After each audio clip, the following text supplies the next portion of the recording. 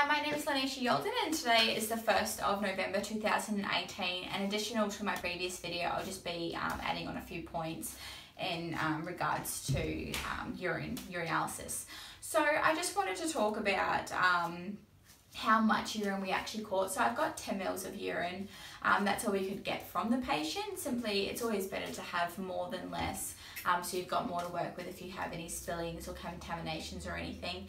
Now, the container that was used for that midstream collection was a clean dry kidney dish, making sure obviously it is a clean one so you're not getting contaminants in it or anything. Now, transporting that into the sterile specimen container like I did in the video, just obviously so that way it can be stored adequately and without further contamination or anything.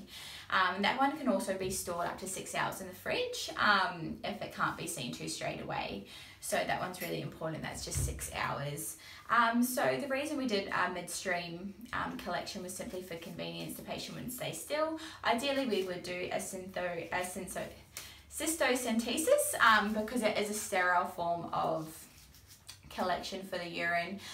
If we were doing obviously a culture or a send away urinalysis, then we would definitely do that method, but we were simply just looking at the overall concentration and levels of that urine that we were examining. Also as well, when we are doing the dipstick, another reason why we don't just dip the dipstick strip in the urine just like that, as I discussed previously.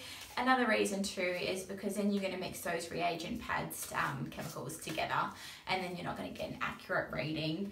Now that's pretty much everything that I needed to add on.